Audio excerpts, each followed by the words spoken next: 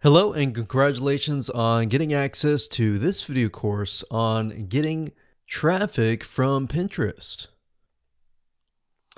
This, of course, is video number 1, which is the introduction, and we're going to dive right in. First things first, I want to talk about the mindset, and we really want to focus on quality over quantity. And what do I mean by that? What I mean is that this is not about how much traffic that you can get from your Pinterest images, but rather how much quality traffic that you can get from Pinterest. So as long as you're thinking of, okay, rather than getting thousands of traffic and thousands of visitors to my Pinterest, and while that is good, you would rather have 10 or 50 or even 100 people who are super targeted, who really want to learn more about your pin and more about what you're having to offer, rather than somebody who's just clicking to just click, if that makes sense.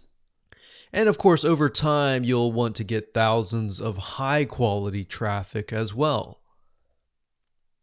So here's a quick overview of what we're going to talk about in this video course. Video number 1 is, of course, this video. Video number 2 is the platform. So before we can actually talk about how to get traffic from Pinterest, you first and foremost have to understand how Pinterest works. Because a lot of times we assume that all social media platforms work very, very similar. And while yes, there is an element of truth to that, the reality is that Pinterest works very different compared to that of Instagram or Facebook or YouTube or any other social media platform as well. Then, of course, video number 3, we'll talk about quality and how to make sure that the images to your content and all of that is high quality. And what exactly do we mean by that? And what does the funnel look like from the point of attracting the person to pinning the image, to looking at the image, to getting them over to your content and all of that? Now, what that entails is congruency, which is what we're going to talk about in video number 4. Congruency basically means that everything is consistent from the images, attracting the right person, to getting them over to the content and giving them exactly what they want and what they desire and the reason for the click in the first place. Because believe it or not, a lot of people, when they create marketing campaigns, they totally forget about congruency. So they might make a certain image, but when they get people over to a piece of content, it is unrelated. And then of course they wonder why nobody is converting, because at the end of the day, it's not congruent. So we'll make sure that you're on the same page in terms of that and how that works in real life. Video number 5, we're going to talk about visual real estate matters. So visual real estate is essentially, in this case, an image. Now, how big should the image be? Should it be a small image? Should it be a large image? Which size converts the best? So we'll talk more about that in that particular video. Video number 6, we're going to talk about an attractive pin. So in other words, what should your images look like? And then on top of that, I'm sure you're asking, well, what exactly should I put in my images? Is there a formula? Is there a blueprint? And that's what brings us to video number 7, which is the anatomy, or in other words, a breakdown step by step of what every single image should contain at minimum. Video number 8, we'll talk about the reverse engineering hack.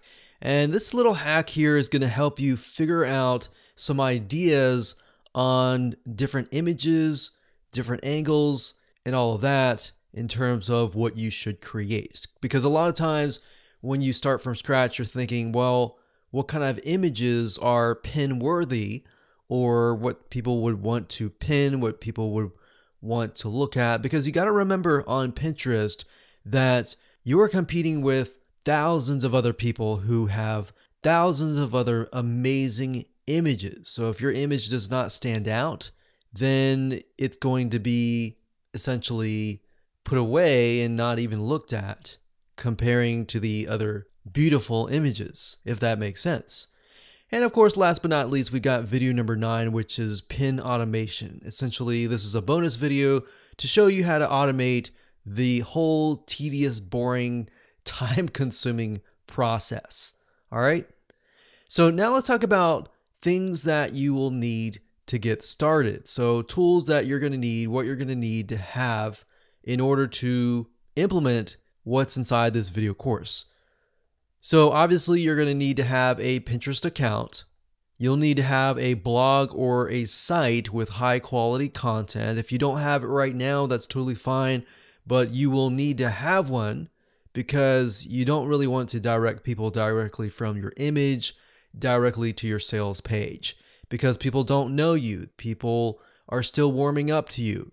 So we'll show you a little bit more in terms of the funnel and how to set up your marketing campaign and all of that. But what the high quality content does is it creates a buffer between your sales page and the image or your opt-in page. So you get them on your list, they sign up, you build a relationship with them, and then you warm them up. So you got to remember, these are people that you don't know. These are not people that know you. And of course, this is optional, but you'll need some money if you want to make your images look professional and appealing. So if you're not a photographer and you don't really want to hire a photographer and go about doing that way, you can always purchase what we call royalty-free images that are already professionally made that can fit your niche. And we'll talk more about that in a later video. And of course, some money for optional tools, which we'll talk about in video number 9. All right, so with that said, let's move on to video number 2. Okay, so welcome back. This is video number 2, and this is the platform.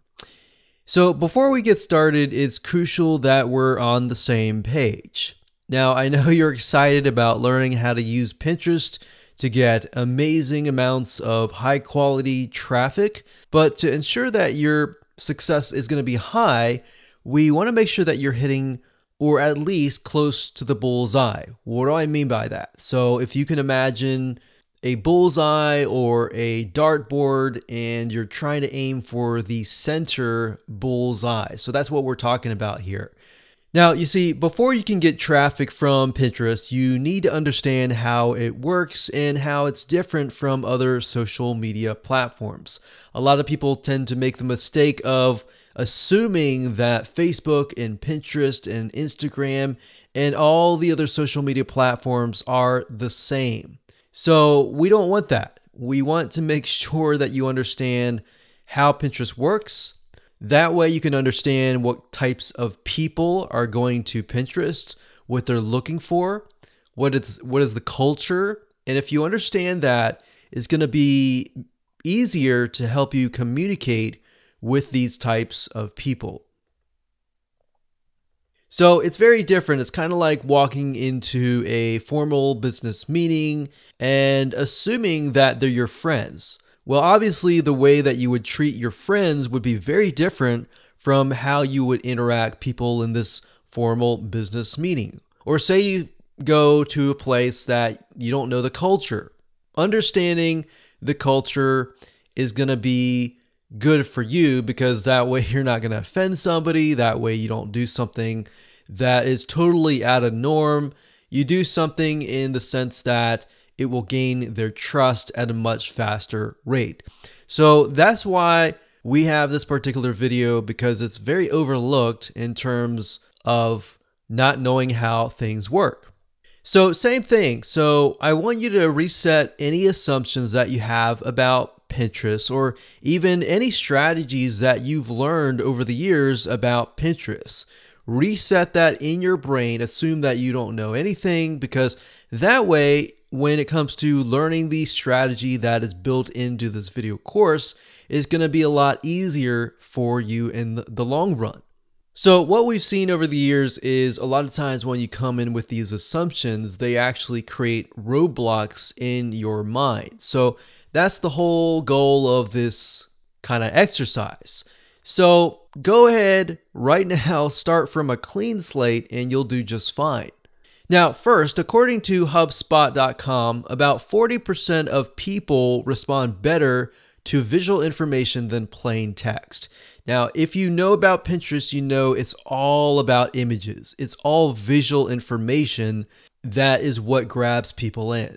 So when you think about Pinterest, when they're looking through images, they find an image that catches their eye, they click on it, and they get sent to an article. So you want to make sure that your article on the other side also has a lot of visual information and visual content as well. So you don't want to send people from an image directly to an article that is full text. You want to send people directly from the image directly to the content that is filled with either tons of images or videos with visual content as well.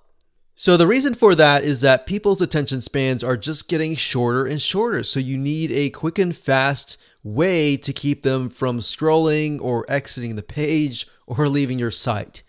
And that's why Pinterest is so powerful, because when it comes to visual information, it grabs people in, it gets them really addicted to the social media platform. So let's talk about what Pinterest is all about. So Pinterest is a place in basics for people in different niches to organize and share their discoveries through what we call a Pinterest board. So obviously, if you've used Pinterest before, you know what I mean. We have different boards that hold different images. So as you can imagine, boards that are extremely specific are often high converting. Okay, so let me give you an example of a generic board versus a highly specific Pinterest board.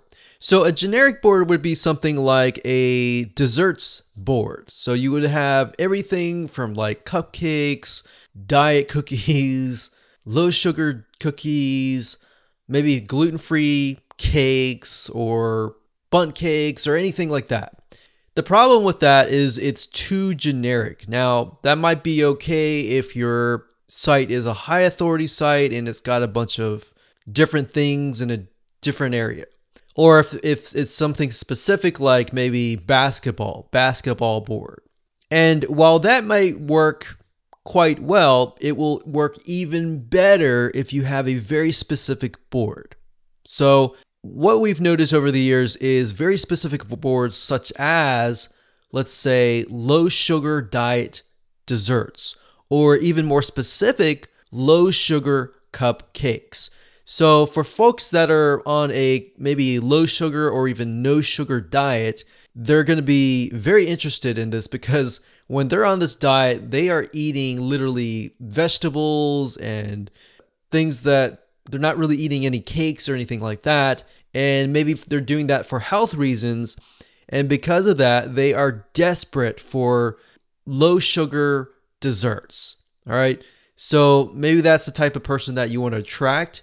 So when they click over, they see an article that says, maybe you're on a diet, maybe you're doing this for health reasons, but that doesn't mean that you can't eat desserts. And here's a bunch of recipes, and maybe you can get them to opt in to your email list and maybe subscribe, you build a relationship, and then you sell them later on. But that's how you can essentially attract people who are in a very specific frame of mind. And that is how you will be able to convert people better on Pinterest. So I'm going to break it down. I'm going to dive in a lot more depth in the future videos, but this is kind of more of an overarching view of what we'll be talking about later on. Now, in terms of Pinterest boards, I want you to note the keyword, which is organization. So that's the big thing about Pinterest that really differentiates between all the other social media platforms. You see, not many social media sites allow you to easily organize content except for really Pinterest. So it's a great place for people who want to learn how to do something to literally organize everything into a board So if somebody is interested in low sugar cakes, they're going to go there and they realize, oh, wow, I can make this, I can make that, I can make this. And you've got so many recipes that people are interested, they click over and they really get hooked on your board. Now, you could, if you wanted to, create a board of different recipes from either from you, from other competitors, and that's fine. Or you could create a board with all of your recipes on there. So in other words, this is a place where a lot of DIYers go. Now, if you don't know what DIY stands for, it's do it yourself. So people who want to look for recipes, they want to create food, they want to look at projects, maybe home projects, they want to see how to do something. They're most likely inclined to want to buy something, if that makes sense.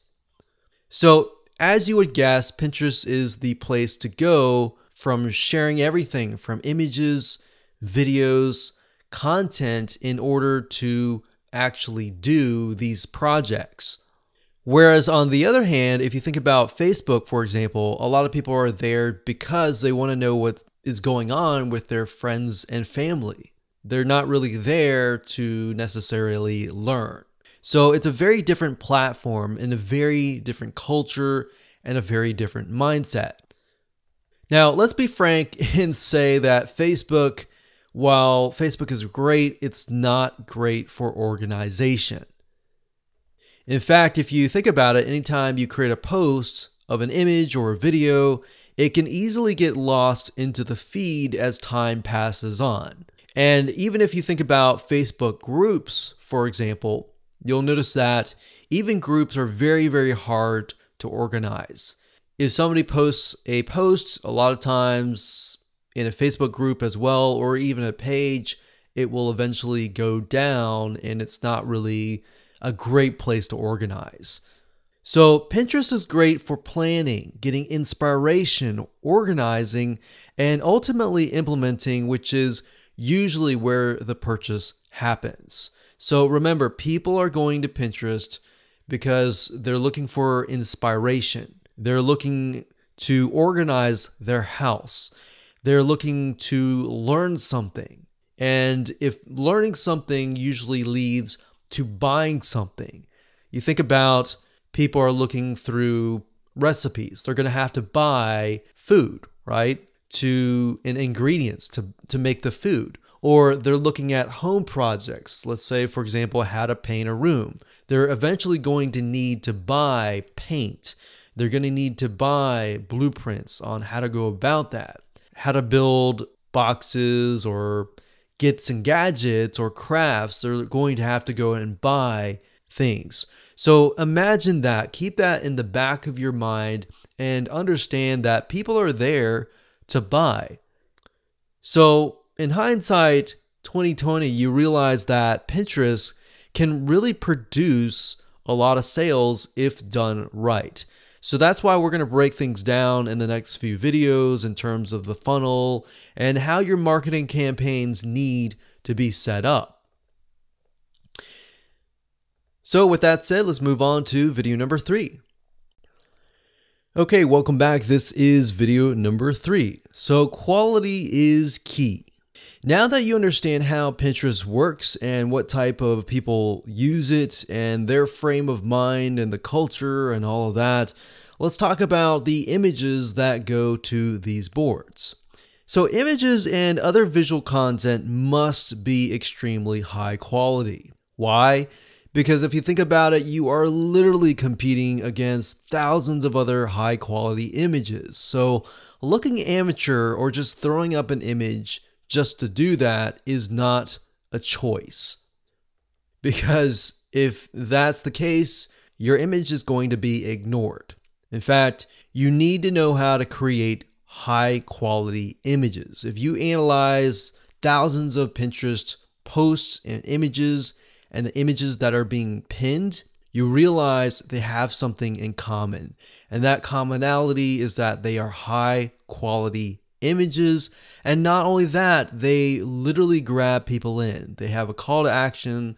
they have specific elements which we'll talk about at a later video when we talk about the anatomy.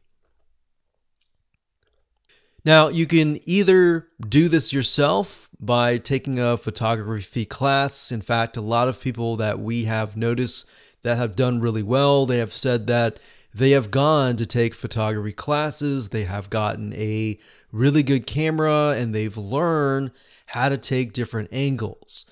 Now, if that's not something that you really want to do, then of course you can purchase royalty-free stock images from bigstockphoto.com, which is essentially a humongous database of images where you can literally find images of any niche. So if you're looking for images for a baked potato or a chicken parmesan dish, you are more likely to be able to find that on these sites.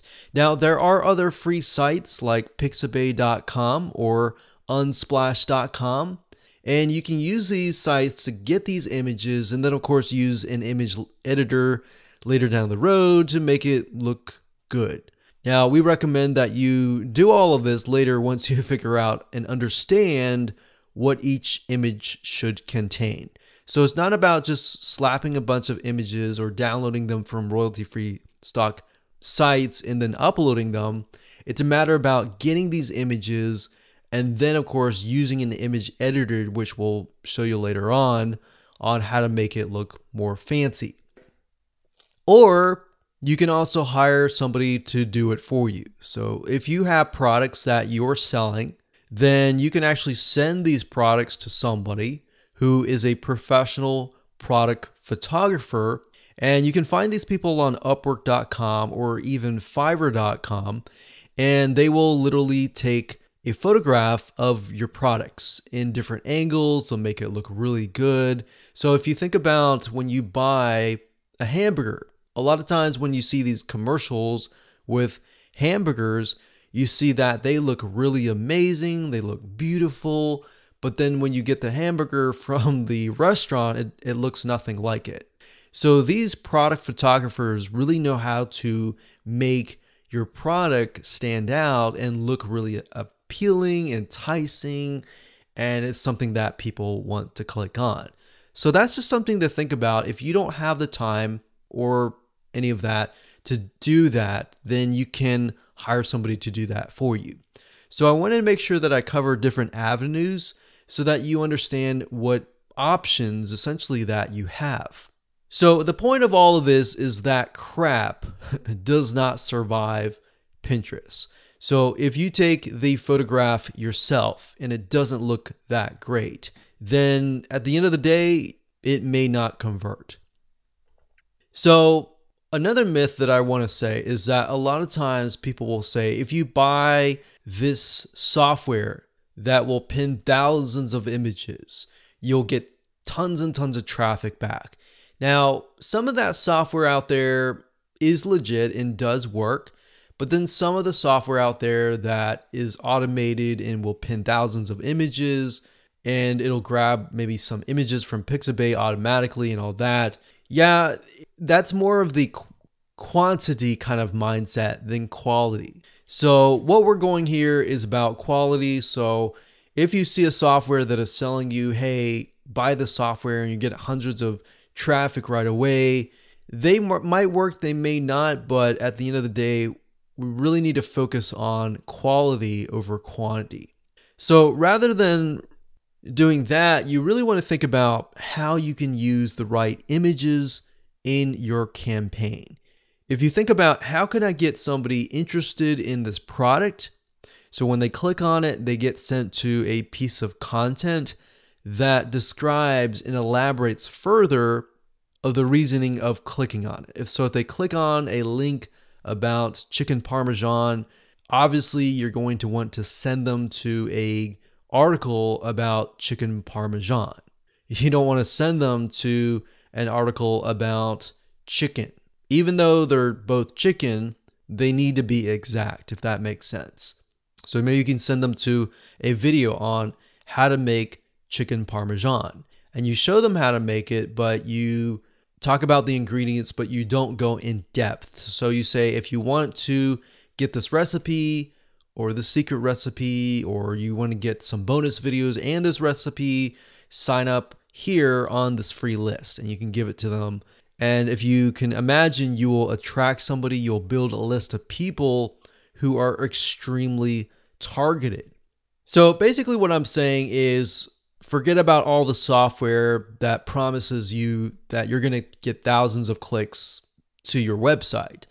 Really focus on the quality of the click, or how you create the marketing campaign first, and how you're going to convert cold traffic into prospective buyers.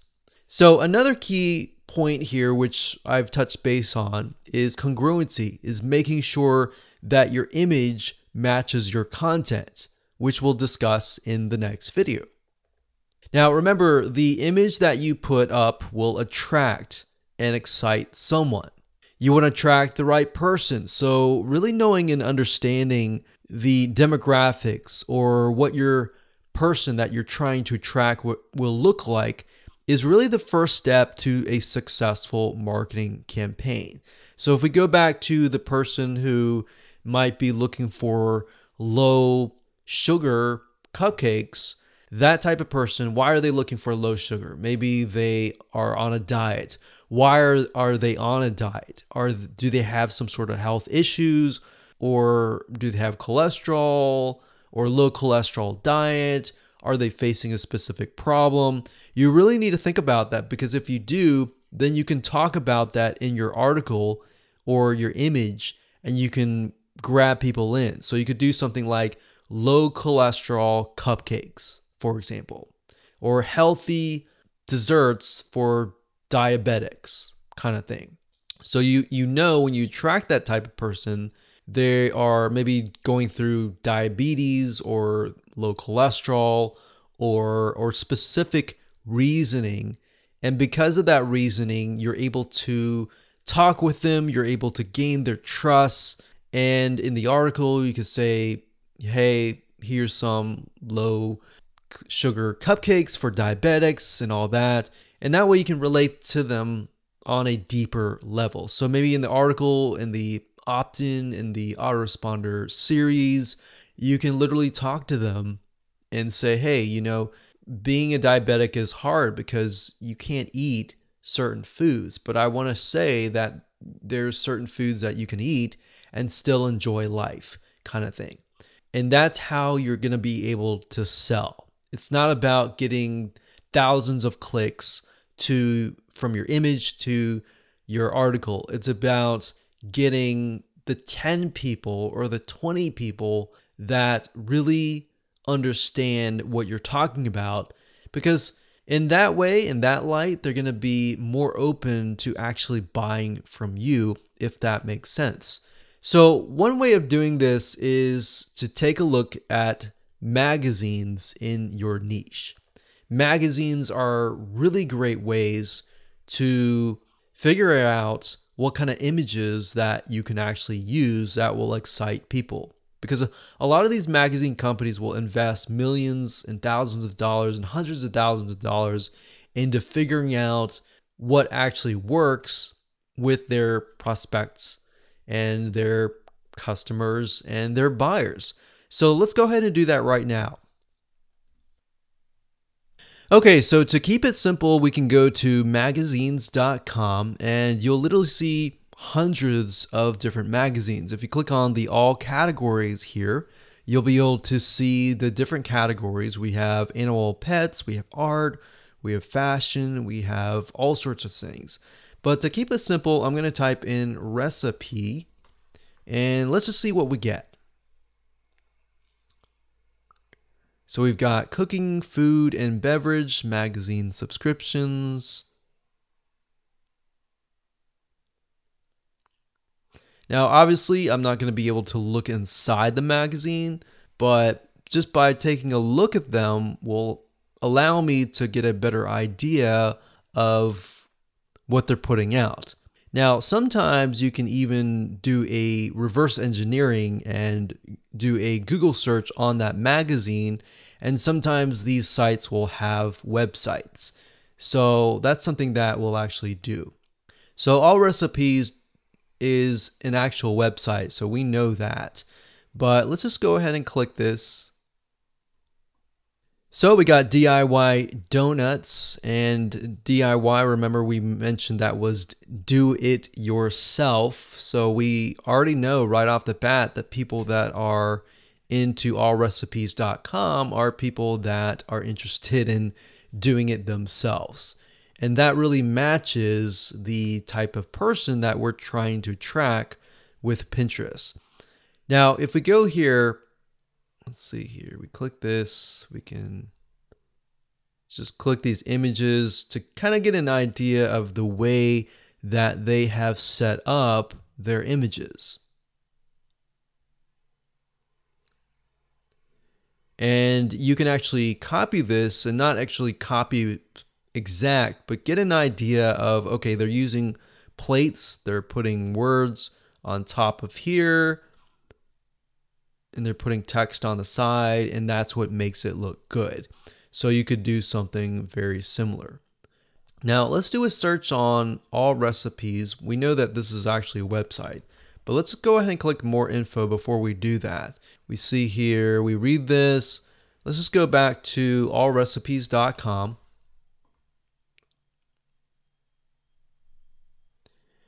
So we can see 12 delicious chicken thigh dinners. Now, one little tip that I'm going to give you is that a lot of times with Pinterest type articles, if you can do something like the top 5 or the top 10 or 10 chicken dinners or 10 maybe low carb desserts or top 5 low sugar desserts kind of thing, that actually will do really well. And those tend to get pinned a lot because it's not just one, it's many, and they're definitely interested in that. So we can see in terms of the images that could potentially be pinned, they're simply pictures of the food. Now, in terms of images, you can kind of get away with this with food because and without any words or anything like that. But by adding words in some sort of call to action, such as want this recipe, click here. If somebody pins that, they're most likely going to click there versus they're just seeing this because they don't exactly know what this is. So you could put the words baked teriyaki chicken on this so that somebody knows, okay, this is baked teriyaki chicken, because not all the time can you take a look at an image and know exactly what it is all about. But if you notice, one thing that I mentioned earlier is that this article is a great example of going from an image to an article that has tons of visual information and visual content. So you can see that this page is literally filled with images. So it's got about 12 images, and in terms of text, very little text. So that's something to keep in mind with Pinterest, is that a lot of people go there looking for images. When they click on an image, they're not looking for a full article of text. They're looking for more images. So if you can do that, that will keep people on your site, and that will get people more engaged. Hello and welcome back. This is video number 4, and let's talk about congruency. So visual content that are pinned must go to high quality written content like blog articles, websites, in order to be shared. In other words, your image should show the end result or the end desire. And we'll talk more about that in just a minute. Your content should partially explain how to achieve the end result or end desire. So whatever you are selling will complete this solution. So let me explain. It should look like something like this. The image is the first thing that people see on Pinterest. They click it because they're interested in it, And we're talking about people that are on the Pinterest site. So not to be confused with people who have pinned the image. So these are people on the Pinterest site that are looking on the Pinterest boards. They see an image that they like, they click it, and then they get sent to a written article. Now, a lot of people make the mistake of sending people directly to the sales page. And that's a big no-no because you're dealing with people that don't know you. You're not going to go up to some random people and say, hey, can I have your phone number? Or you want to go buy from me. You're going to go up to them and say, hi, my name is so-and-so. And you start to talk to them. You start to realize you have common ground. You begin to build a relationship with them. So same premise here. You're going from the image to a written article to an opt-in or a sale.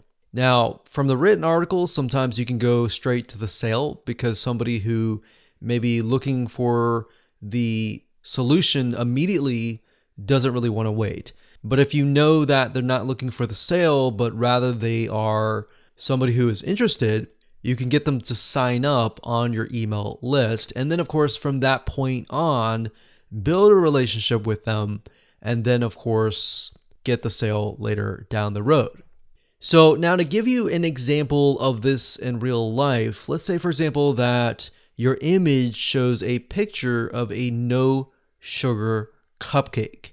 And this is going to attract somebody who cannot eat sugar and has health issues. So kind of tapping into the example that I talked about earlier. This could be somebody who maybe is diabetic or somebody who has a health condition who can't eat sugar. So you're going to have on the image, it's not going to just be an image, it's going to be an image with some text that you can grab them in. You're going to have a good description to tell people what the image is all about. Now, if they click on that image and they get a cupcake, and that is made of sugar, brown sugar, sugar cane, even coconut sugar, they're going to be upset and leave. Or let's say you don't even have any text and it's a sugar cupcake. And somebody clicks on that and then they get sent to an article that is like a no sugar cupcake. They're going to get upset with that. That is why the image is so crucial. It's not just about a beautiful image, but it's an image that has a good description, that has text on it, and that has a call to action. Or worse, they're going to go back to Pinterest and alert everyone else that this image may be misleading or anything like that. And that's just not good for you and your reputation. But if they go to the content and they find out that you've made in this amazing, tasty cupcake that uses no sugar at all and is healthy, guess what? They're going to go back to Pinterest. They're going to tell everybody, they're going to say, hey, I tried this. This is amazing. This is something that you're going to want to try as well. They are going to become your fans. And of course, they're going to become your voice. And essentially, they're going to become your marketers. So you've got yourself a potential customer, a potential person that's going to market for you. Now, imagine adding them onto your email list and then, of course, building that relationship over time. They're most likely inclined to actually buy from you. And that is what we call a profitable targeted automation machine by using Pinterest. And that's the goal of today. That's the goal of this video course, is to get you in that mindset so that you understand that this is the power of Pinterest, but it must be done right.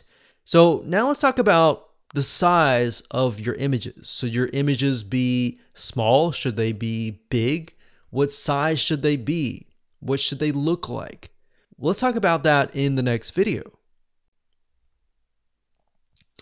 Okay, so welcome to video number 5. Let's talk about visual real estate matters. So visual real estate is not talking about houses here, but it could be visual, it could be virtual real estate. Same thing. Basically, all that means is that the size of your image matters a lot. So imagine the image or even the screen right here.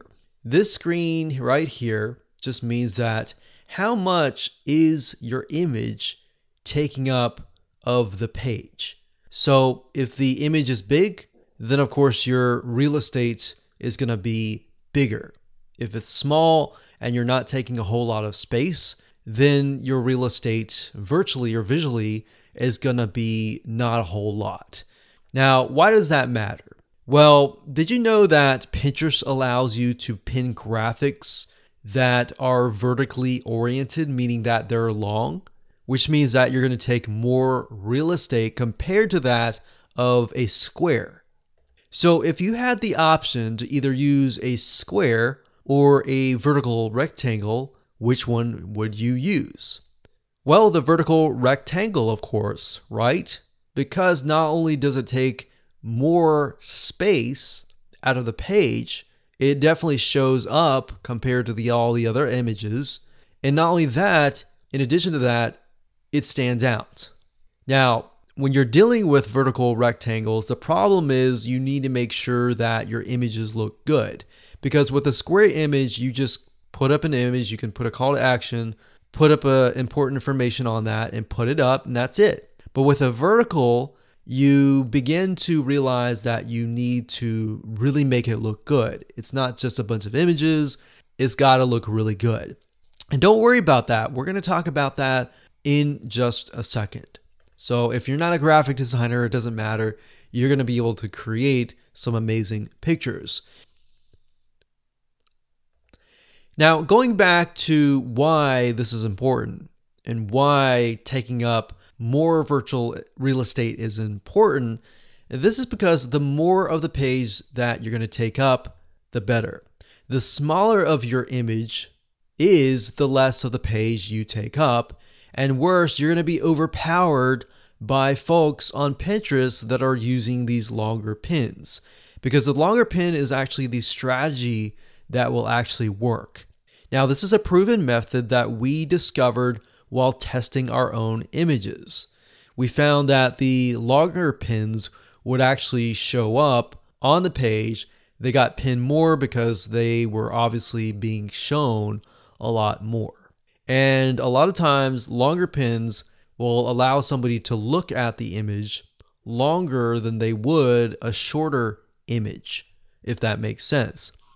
And we figured this out as well with sharing notes with other successful Pinterest marketing campaign owners. We asked them, we said, hey, what is your best size? And they said vertical long pins were their best size. Now, what exactly size should that be? We'll get into that at a later video. So if you spend a lot of time studying other people's pictures and looking through magazine photos, so if you take a magazine from a bookstore and you look through that, you begin to realize what people really want to see visually in your niche. That's why I showed you the method earlier where we looked at the magazines and then we kind of reverse engineered it by going to the website and took a look at that. But if you look at magazines and how they're laid out and all of that, if you can do something similar and lay your images out like that, it's going to be more appealing on Pinterest, because you're going to be competing with everybody else who are mainly just uploading images and that's it. But if your images look really nice and appealing and attractive, you're going to get more clicks. Now, to create a long pin, you have to put a few photos together, literally stacked on top of each other. So if you think about it, a square is just a square, but a longer pin is going to have several squares on top of each other. It might have 3 squares, it might have 4 squares. But of course, you don't want to make it too long as well, because there's a difference between being short and sweet and being too long-winded, right? If you think about somebody who is going to talk about a specific topic, you want short, straight to the point, you want the information really quick, and that's it. So similar to this, you want to have a long pin, but you don't want to have a pin that is way too long. So that's just something to keep in mind as you are thinking about how you can go ahead and create these long pins. So on the Pinterest feed, they make the pins stand out a little more by being long. But like I said, you want to make sure that There's a fine line between too long and too short. So tweaking the sizes of the images is a great technique to get more attention on the Pinterest board compared to that of the other pins that are smaller image sizes. So in the next few videos, we're going to discuss one type of long graphic that attracts a lot of attention, that works really well, that you can easily create without having any sort of professional graphic designer experience. Hello and welcome back. This is video number 6. Let's talk about an attractive pin and what that looks like. So according to a recent article by HubSpot.com, publishers who use infographics grow in traffic on average about 12% more than those who don't really use infographics. So we found the same, that to be true, that after we started using infographics, we started seeing an increase of clicks, and not just only any click, but high quality clicks. Now, if you're not familiar with them, they're basically long vertical images which turns great content into eye candy. Or in other words, you can turn great content, instead of turning it into just a bunch of text, you turn it into a graphic that visually makes sense. Now, there are many different types of infographics, and we'll show you in just a second what they look like and how you can go about creating your very own infographic. Now, this is how many companies take really boring content and make it exciting. So let's go ahead and take a look at some infographics and the tools that you can use to create them. So to give you some ideas, you can simply go to google.com and type in the keyword infographic and go to the images search engine, and you'll be able to see some examples of infographics in general. Now, if you want to niche down and go for a specific topic, you can also type in infographic space and then of course the topic. And then you might be able to see some ideas on infographics that you could potentially create. Obviously, don't copy and plagiarize, but just use it to get some ideas. Now, if we scroll down, you have a better idea of what an infographic looks like. So as you can see here, there are more pictures and more graphics, more statistics, more great looking visual content compared to that of just text. So imagine being able to create one of these and putting them on Pinterest, and most likely you'll be able to really stand out because it's really eye-catching. Now, the question is, how do you go about creating these beautifully created graphics? So there are several ways to go about doing this. You can either create it yourself from scratch. Obviously, that would take too much time. So you wanted to find an infographic template. So you can go to graphicriver.net, and if you go this route, you will be essentially meeting it halfway manually. So you're not going to do it totally manually, but you will be editing a template, typically with Photoshop. Now, if I go to graphicriver.net and I type in infographic food, for example, we scroll down and you're able to see that there are 730 infographics related to food. So as you can see, compared to that of hiring somebody, which typically can run anywhere from $100 to several $100s, because they do take time to create, but they are well worth it at the end of the day. It's only about $8 each infographic, so they can run around $8 or sometimes $5 to $10. Now, if you want the easiest route, the easiest is to simply utilize a tool, and we've used many tools and really come down to one tool in particular, which is called Piktochart.com. That's Piktochart.com. Now, when you go to the site, you're able to create infographics very, very easily if you click on the infographic here. Initially, there are many free templates, but if you do an upgrade, you'll get access to a lot of other fancy templates. Now, editing templates is simply by pointing your mouse at something and clicking it, and then of course editing it via either the text or the image. So this definitely makes it easier compared to downloading it off of graphicriver.net, editing it with Photoshop, and then exporting it.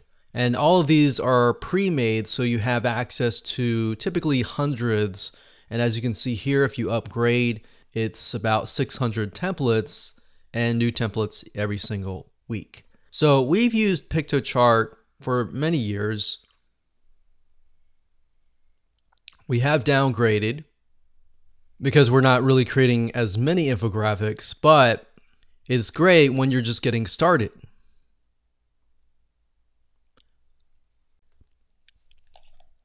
Hello and welcome to video number 7. We're going to talk about the anatomy. So as we're talking about images, I'm sure you're thinking, okay, what exactly am I supposed to put inside of the graphic? We've talked about graphics. We've talked about the size of the graphic. Now what? Is there a blueprint or a formula? And yes, there is. And that's what we're going to cover in this specific video. Now, while you can get creative and add whatever you like, there are a few things that every pin-worthy image should contain, at minimum, to get the desired quality click. So let's talk about that right now. The image should show the following. First, it should show the end result or the end desire in a high-quality picture.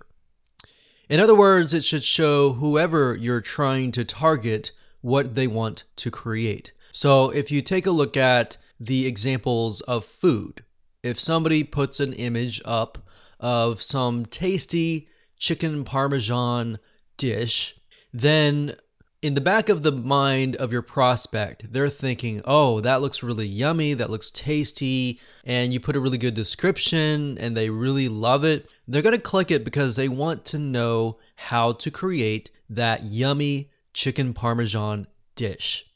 So that in itself is the end result. So you don't want to choose any image, you want to choose the right image, if that makes sense. Second of all, you need to build curiosity to click, to learn how to achieve the end result.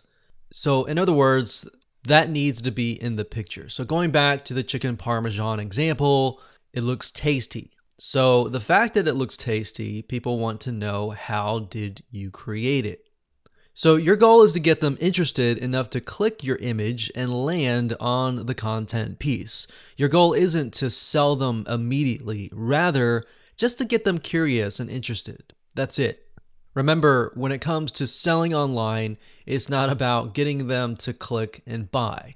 Like we talked about earlier, when it comes to relationships, you don't go up to somebody and say, hey, would you love to, do this and that with me, go and hang out, be best friends kind of thing. You go up to them and usually you say hi and you kind of pique their interest. And you begin to find common ground and then you go from there. So very similar to this concept as well here. The image should also show a call to action text. Of course, telling them what to do to learn how is very important. So going back to the example earlier, they're going to want to learn how. So you're going to want to put some text in the image that tells them what to expect after they click. So people need to be told what to do. Never assume anything. Never assume that they know what to do. Always tell them. So you're going to need to have a call to action text that says, click here to get recipe. So something short and sweet.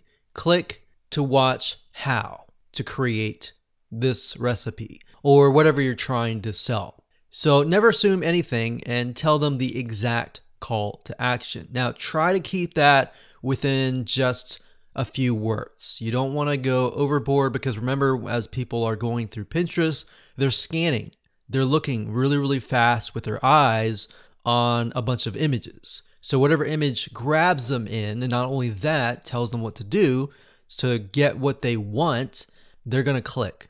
So at the end of the day, you want something that people can save or even share with their friends or their family, or they just pin it and then they share it in their board, in their group, and then their group finds out about it, and then you get more traffic. So that's why you want to really set this up carefully and correctly.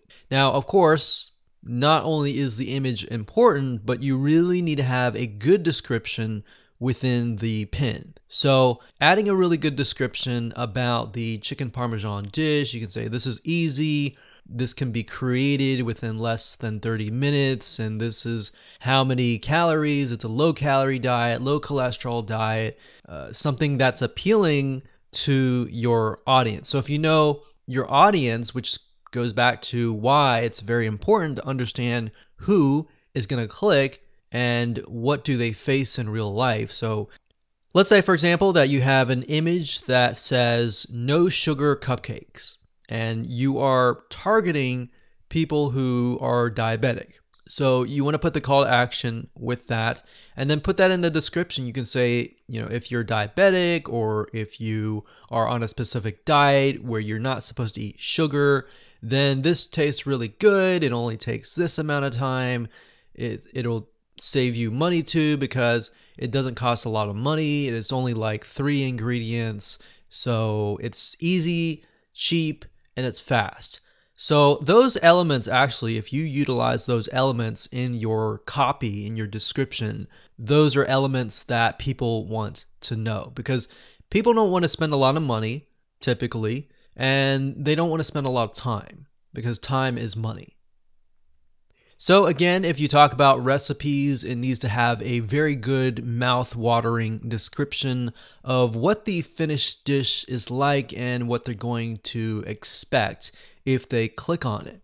You always want to be transparent and tell people a little bit of what to expect on the other side. So when I mean other side, I mean when they click, they are sent to a piece of content. And that will actually help your conversions, and it'll also help gain trust, because people will realize that you're being genuine. You're not hiding anything or anything like that. You are telling them up front what to expect, and when they click on that, they are more likely to trust you. So transparency is very, very important. Being authentic is really important as well. Now, another example is if you look at popular restaurants. These popular places have really good menus with really good descriptions of the food with pictures. So they do a really good job. And if you think about it, people go in the restaurant, they're ready to buy, but they're interested. They don't know exactly what to buy, but they look through the menu, they see what they like, they buy it. So looking at these, because it's more of an instant buy, these are really, really good to look at. So menus from popular restaurants, the next time you go out to take a look at how they do it, and pick a restaurant that is doing really, really well. Now, sometimes you can go on Google and do a search on the restaurant and find restaurants that you really like that are doing well, and look at them, see if they have a menu on their website, and see how they've laid things out and use those descriptions. But if you keep with what I talked about in the previous slide, which was saving time, saving money, and not as many ingredients or not as many steps, those elements actually can help convert really well.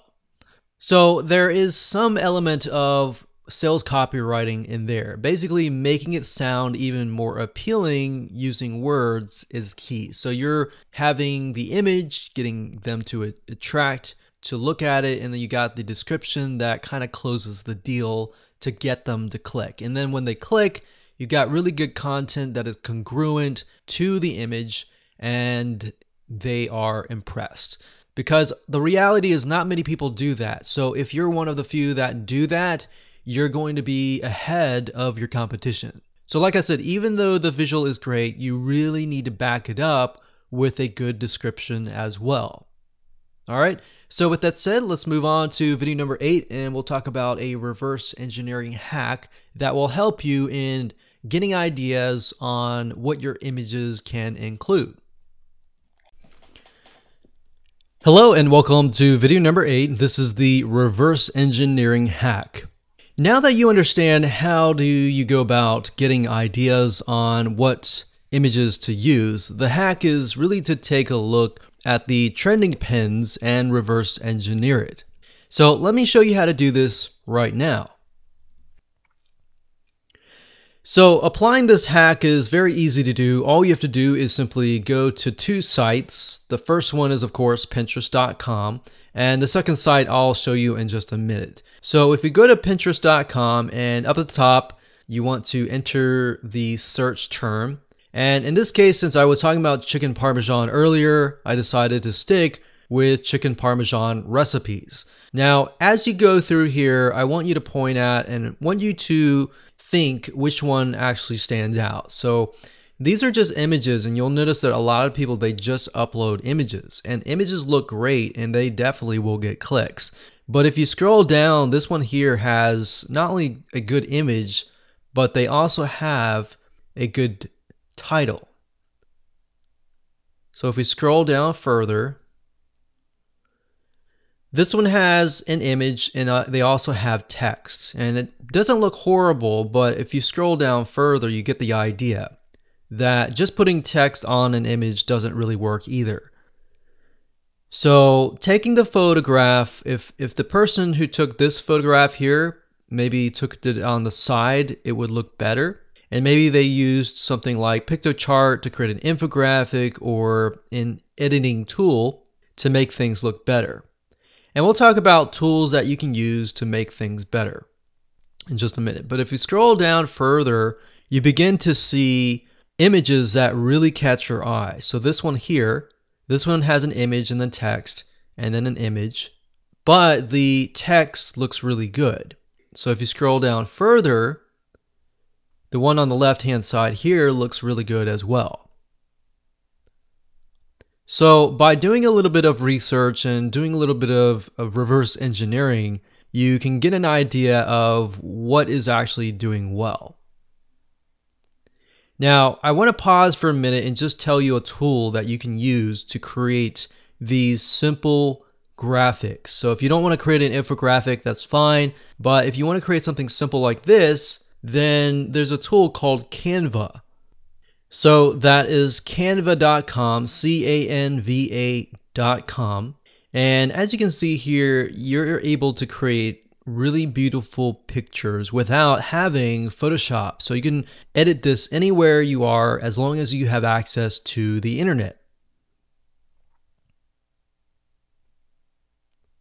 Now, what's nice about Canva is you're not limited to just posters. In fact, if you go up here, you're able to see the different templates and designs. So if I go back one page and I go to features, you can see the document types of the cars, logos, flyers, banners, reports, resumes, postcards, proposals, infographics as well, book covers, newsletters, all sorts of things that you can create, magazine covers. You can even go further and create your social media graphics as well, but that's going a little bit on a different route. So now that you know a tool that you can use to create nice looking graphics aside of PictoChart.com, let's head back on to Pinterest.com. Okay, so what you want to do is scroll down and then look for an image that really stands out. So as we're scrolling through here, I feel like the one that's really standing out to me is this one here and this one here. Now, if you notice, if you put your mouse over each image, at the bottom here, you're going to see the domain name of the person that owns this image. So we put over here, we can see this is inspiredtaste.net. We've got chefsavvy.com. We've got kitchenswagger.com. So what we do is we find the domain name. And the next step is we obviously can see that these people are professionals. So we want to take a further look at them. So what we do is we head on over to a site called buzzsumo.com. That's buzzsumo.com. And then immediately you see Content Analyzer. And normally this will show up by default, the first thing that you'll see. If not, you can click on content research, content analyzer, and then you'll want to enter the domain name. So in this case, it's kitchenswagger.com. And if we scroll down, we can see all the content that BuzzSumo has essentially extracted, and we can get an idea of how well the content is doing. So we can see this one here is getting about 300 Pinterest shares. So it looks like the majority of their traffic is actually coming from Pinterest. And that's a good sign, because that tells us that the way they've created their graphic is a good sign that tells us and confirmation that their images are working and people are sharing their content. So what you can do is you can simply click on their link. Now, before we do that, let's just try something. Let's see if we can do chicken swagger chicken and do a search. So that doesn't really give us the data. We're looking for the chicken parmesan. But anyways, it looks like they're very consistent. So what I do is I take a look at the highest content piece that is getting the highest amount of Pinterest shares. And then we take a look at the content and just see how they've laid out their content. So how to grill the best pizza you've ever had. How to make the best chicken parmesan you've ever had. So they start with an image, content, some bold text, then they have images, lots of images. And then they go to the recipes. So what you're trying to do here is get an idea of why people are pinning it and how you can apply that to your own content. Obviously, you're not plagiarizing or copying them. You're simply getting ideas on how you can lay things out for your own site. Because what we found is that with Pinterest, a lot of times the content for a specific demographic, a specific audience, a specific niche can be very different than other audiences and other niches. So that's why taking a look at your competition, essentially, and what is actually trending and which one is getting good Pinterest shares and all of that, and then stick with that. So that's a very simple hack that you can apply. So as a recap, number one, go to Pinterest.com, do a search for your niche or specific image that you're searching for, and then take a look at the best image,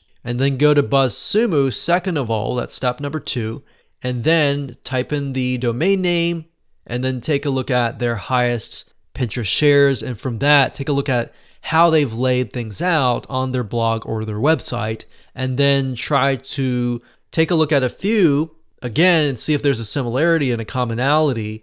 So that's it, and hope you enjoyed that. Let's move on to the next video. Hello and welcome to video number 9, and this is going to be pin automation. Just want to say congrats on reaching the end of this video course. So this is sort of a bonus video that is going to make your pinning much easier. Pinning lots of high quality images is crucial, and you really want to be consistent and you want to schedule it ahead of time. That way you can schedule weeks in advance, and then you can focus on the long term as much as possible. And by doing that and by being consistent, that will actually help you get a good amount of traffic if you followed this formula. So obviously you can't be near a computer 24/7 either. So really finding a tool that can help you automate this process as much as possible is important. So let's discuss some tools that will help you with this process.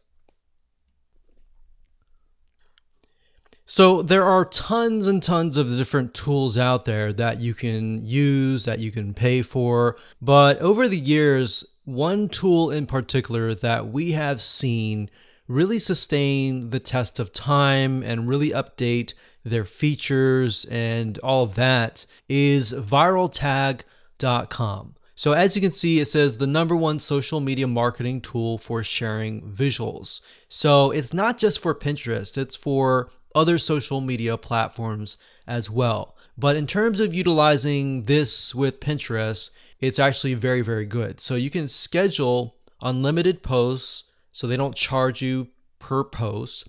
You can recycle evergreen content, you can collaborate with your team, and best of all, you can analyze what is actually happening. We found that there's some tools out there that will post stuff, but you have no idea on earth what in the world is actually working and what in the world is actually happening. So as you can see here, you can schedule your content ahead of time. So you can put the image, you can put hashtags, which is something else that we highly recommend that you do. And then of course you can put the URL where you want to send them to. So as you can see here, you can upload, you can edit, you can schedule posts in bulk. So you don't have to do it one by one. And there's a lot of other things. You can do content curation, which is a little bit different than what we're talking about, but those are more advanced strategies. But based on what we're talking about in this course, this is essentially one of the better tools that we have found over the years. So rather than having to scour the internet and look for the tool that is best, we can definitely say this one right here is the way to go. Now, it does cost money. As you can see here, there's an individual count. You really only need the individual count. And the small business is a little bit more money, and then the branding is a lot more money. Now, as you can see, you definitely don't need the small business or the brand.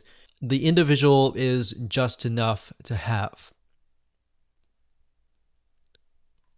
And one suggestion that I have to you is that don't even get access to Viral Tag at all until you have actually begun to get into the habit of doing it yourself. Once you've done it yourself and once you become overwhelmed and you need to take it to the next level, that's when you can use Viral Tag. So that's a tool that we highly recommend that has worked really well. And we hope you enjoyed this course, and make sure that you take the knowledge that you've learned and apply it.